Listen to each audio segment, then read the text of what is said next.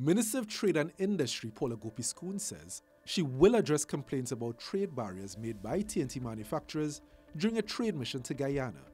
On Tuesday, Chief Executive Officer of the Trinidad and Tobago Manufacturers Association, Dr. Mahindra Ramdeen, was reported as saying it was not this country's private sector that does not want to import goods from Guyana, but rather it is the political directorate which needs to remove the hurdles preventing it from happening.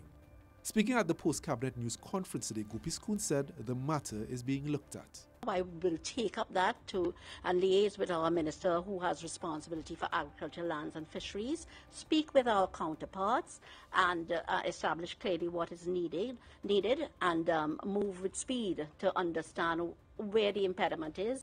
Gopee-Scone says a document looking at mechanisms to deal with trade barriers between Jamaica and TNT is also expected to be finalized in May.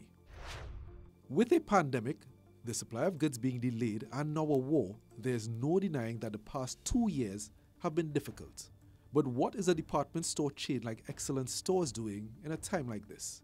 In a time of uncertainty and in a time of great rising costs, what we can do is to try and manage our business, evolve the business to try and keep costs at bay.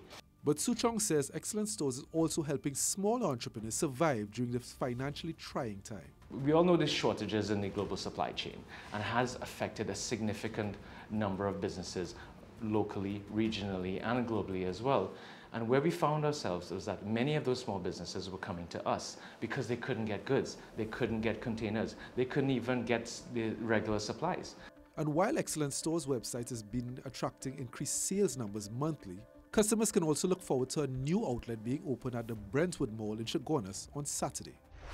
TTNGL has recorded an increase in profit of $506.4 million between last year and 2020.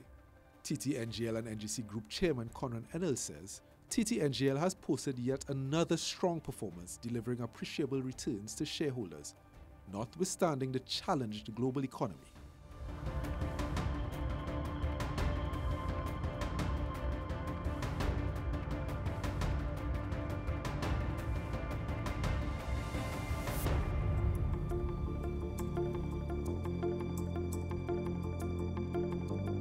Joel Julian, CNC3 Business Watch.